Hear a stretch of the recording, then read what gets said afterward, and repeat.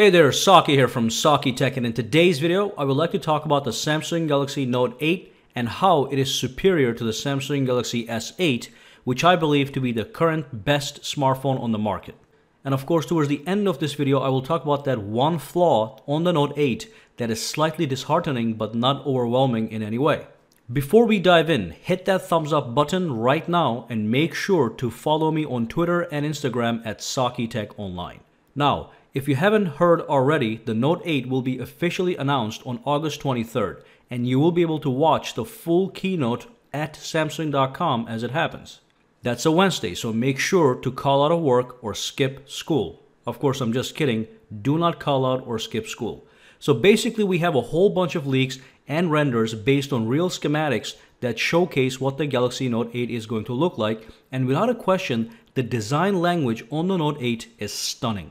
So as far as design goes, both phones are equally beautiful. Now, the Galaxy Note 8 has a larger screen at 6.3 inches compared to the already massive 6.2 inches on the Galaxy S8. It does have a dual camera setup, so you have two cameras on the Note 8. Both cameras will have 12 megapixels each with dual optical image stabilization. It is going to have the same Quad HD Plus resolution, a Snapdragon 835 processor, and 6 gigabytes of RAM. Now, another thing to understand is that the Note 8 is going to have thinner bezels and accordingly even a higher screen-to-body ratio than the S8. So you'll see more of the screen and less of the bezels for sure. But of course, the biggest feature the Note 8 always has had is the S Pen over any other smartphone. So unless you have some kind of deep-seated need for the S Pen, you probably do not need to upgrade from the Samsung Galaxy S8, just so you know. Now here's a snapshot of the ways in which the Note 8 is better than the S8 for your convenience.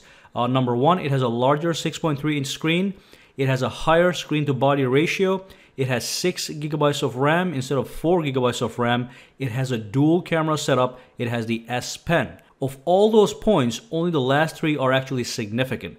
Of course, drop a comment down below and let me know what you think about these improvements and their significance relative to your needs. So that's that. And moving on to the final point, something I can't help but mention is that the Note 8 is going to have the fingerprint sensor on the rear by the camera and the heart rate sensor, which is the only complaint a lot of people, including myself, have. But it is what it is, and it's not a deal breaker. The Note 8 is still a fantastic smartphone, and it's going to be the best smartphone when it gets released. So yeah, that's it for the Note 8 news and updates.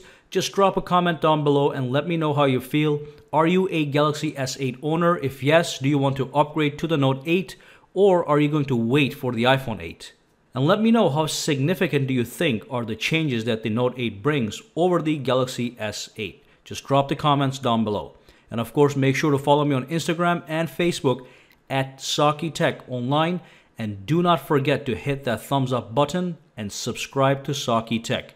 I'll see you in the next video. Have a fantastic day.